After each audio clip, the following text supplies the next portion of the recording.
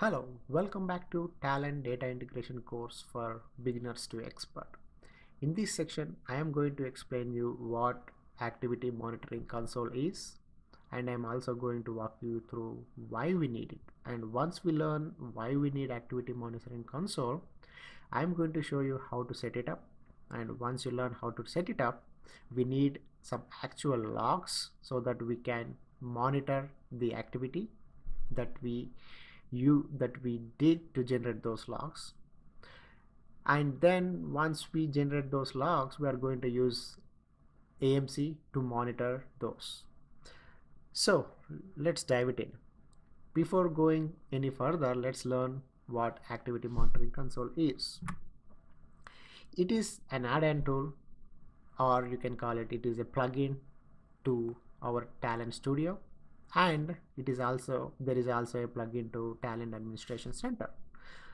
For people who doesn't know what Talend Administrator Center is, it is just a web-based administration application that basically allows Talend Studio project administrators to create users and projects, and we can manage access to remote repository. You can give or authorize a user access to a project, or you can also create job conductors. You can schedule your jobs. You can do so many other administration things on Talend Administration Center.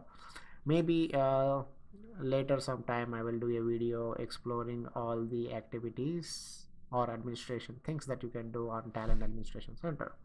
Okay, coming back. Okay, so tag, now you know it is an add-on tool for Studio and tag, AMC. And why we need it?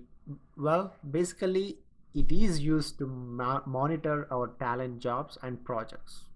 Well, you can ask saying that I can even monitor my Talend jobs from Talend Studio when I run a job. Well, you can definitely do that, but it won't show you how long a particular component took to run, and it won't show you which component is taking too much time to run, and it won't show you how much data a certain component processed, or etc. Well, that's why we have AMC for. We will generate the logs for a particular job or bunch of jobs, and then we will use that logs and we will feed it to AMC, and then we will see all this activity in AMC with nice graphs. We'll go or discuss about those in further lectures. And AMC, it also provides detailed monitoring capabilities. As I said, it will provide you what each component took to run, how much time it took to run, how many rows a particular component processed, or how much time a job or sub job took to finish, and etc. And it also provides us a convenient graphical interface and a supervising tool, which we will see very soon.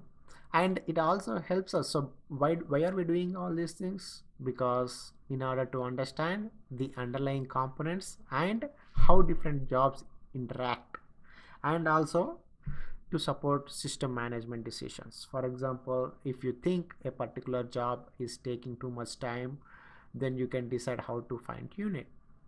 Or if you think a certain area or a certain component is taking more time than what you expected, you can fine tune it too.